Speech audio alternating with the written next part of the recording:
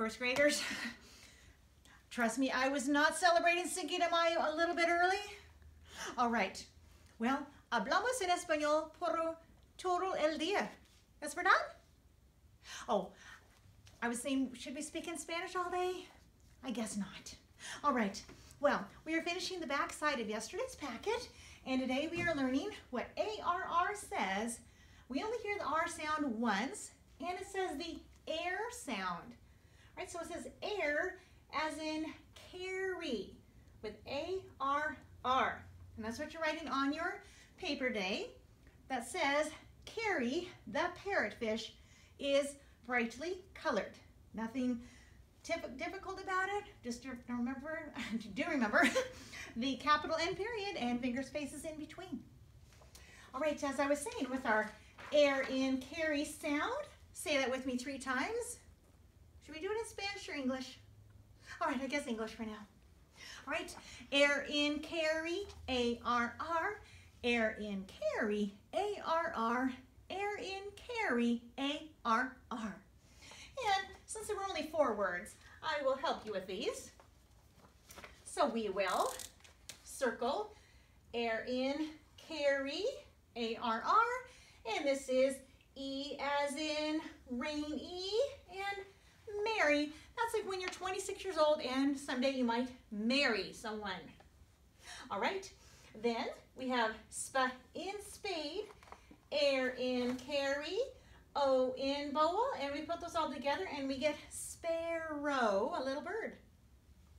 And we have air in carry, and then I also wanted you to notice this one.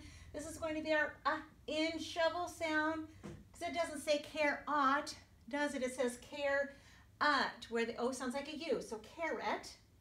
And then same with this word, air in carry, circle that O, in shovel, and of course that's the word parrot. All right, then you are going to, this one's actually done for you, circle the prefix and underline the root word.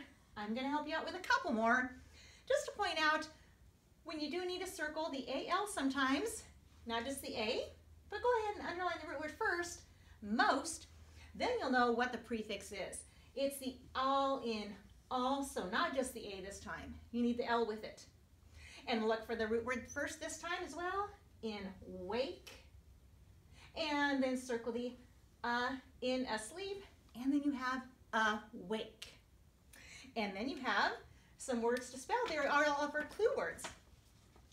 And I know you just had this on spelling last week when you had your IR, ER, and UR sounds. So you know how to spell bird already, don't you? Make sure your B is going in the right direction. We want the B to go away, so the stick is chasing the B.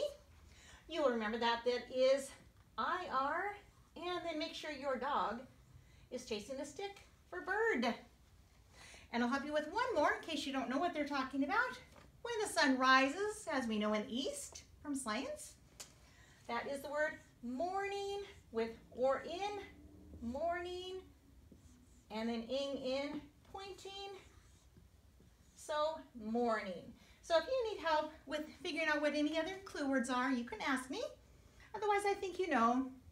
This is worms, tooth, ball, knot, stars, and stop.